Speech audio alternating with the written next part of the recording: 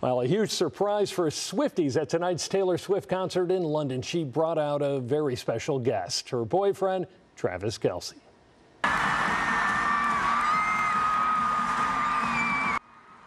Fans cheering, as you can hear, at Wembley Stadium as the NFL star graced the stage in a tuxedo and top hat, carrying Taylor Swift on this stage. She joined Swift for her outfit change for her song I Can Do It With a Broken Heart, which is now part of her Eras tour. This is the first time that Kelce has joined Swift on stage, and he went all out with some dance moves of his own, too.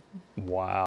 Hello, I'm Mark Brown. Get more great ABC7 content by clicking the subscribe button for our YouTube channel and download the ABC7 Los Angeles streaming app on Fire TV, Android TV, Apple TV, and Roku to watch on your TV.